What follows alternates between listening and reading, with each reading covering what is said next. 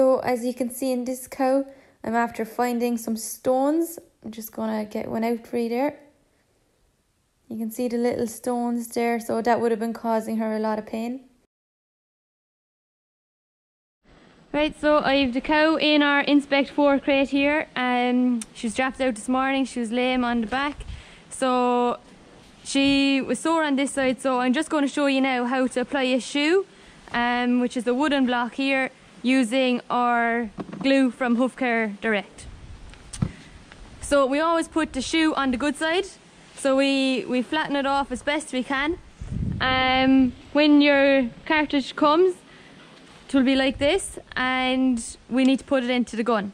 So to put it into the gun, you just press down the silver piece here, pull back, and the glue goes in from the side. So it just slips in there into the side.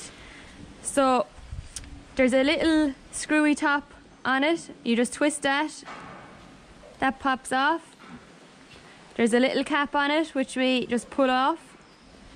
Now for every new cartridge of glue, we just press down on the plunger just a little bit, just to make sure both sides are squirting out evenly, which they are.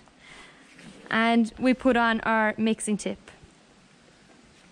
So the mixing tip just pushes on straight like this, and we get the screwy top again, and we just screw in like that. Now, and we're ready to go.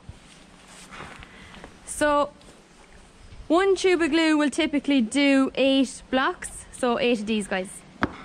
So we just see it'll do either left or right, so this is the way we need to go with this one. So we're all set up here now, ready to go. Now, one thing I would advise is to heat the block and heat the foot. So we can use something like this, just a blowtorch, to heat the block.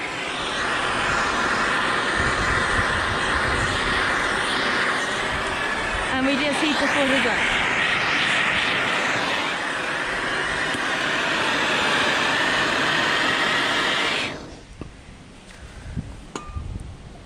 If you had a heat gun, we'll do the same job. So one tube of glue will get you 8 blocks. So we just apply the glue like this. Just go round and round.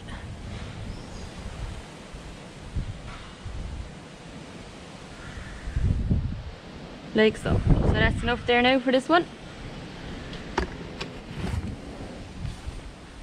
And we press on the block. So when we press on the block, we don't press it on really hard that we squirt out all of the glue, but we give it a gentle enough press. Another thing to make sure is that we don't sit the block too far forward on her foot. And like that now will just be perfect. And we have to make sure that there's no gaps as well. So we just press on there very gently. While we're waiting for the glue to dry here properly, it's already gone hard on the outside, but it just has to dry on the inside as well. While we're waiting for that to dry, we can look at her other 3 feet while she's up in the Inspect 4 crate. So I'm just going to have a look at the other 3. This one doesn't look too great either. So I'm ready to put another block on a cow, and whether you're ready to do it, whether it's 5 minutes later or a month or 2 later, all you do is unscrew the top, pull it off, pull out the mixing tip. The glue will have gone rock hard in this from the last time, and it would have sealed the cartridge. So we get a fresh one and we just pop it on, screw it down again, and now we're ready to put on our next shoe. So the next shoe I'm going to put on is a TP block. It's slightly less in depth than the timber block. You can see here, the beauty with this one is that it won't wear away down. So the timber block will wear away down with time as the cow is walking, whereas the TP one is made out of hard rubber, and that won't wear down when the cow is walking. So we do the same with the TP block. We heat the block again, and we heat the foot.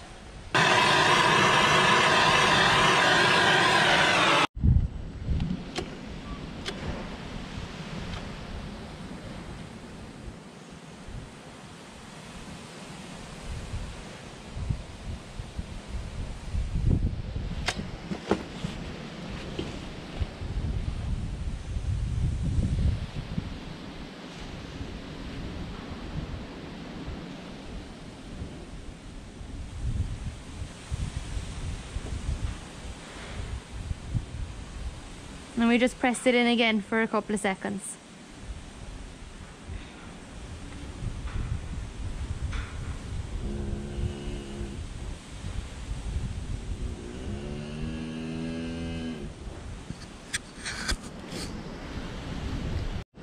So I'm just going to put a bandage on this girl here. So I've just pushed on the paste here and I'm going to wrap it up.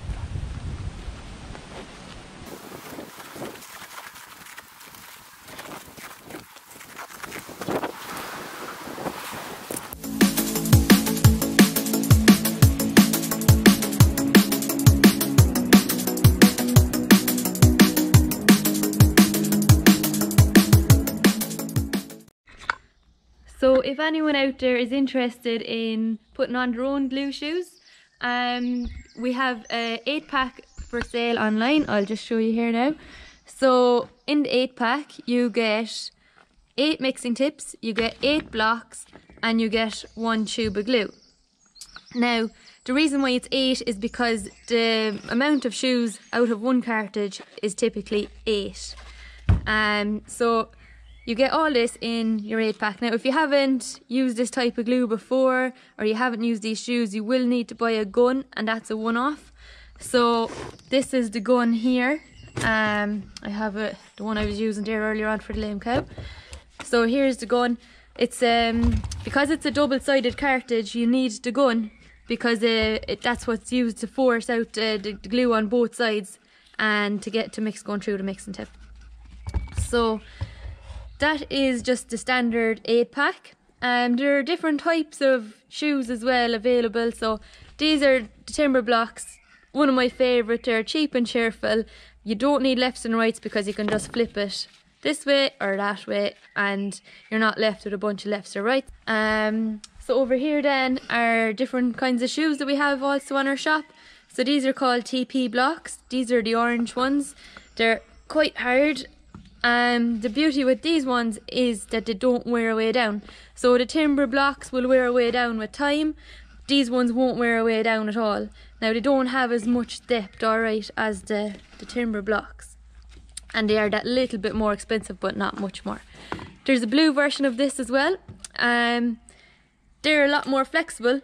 Another option to go for to glue on shoes are these guys. These are called the cow slips.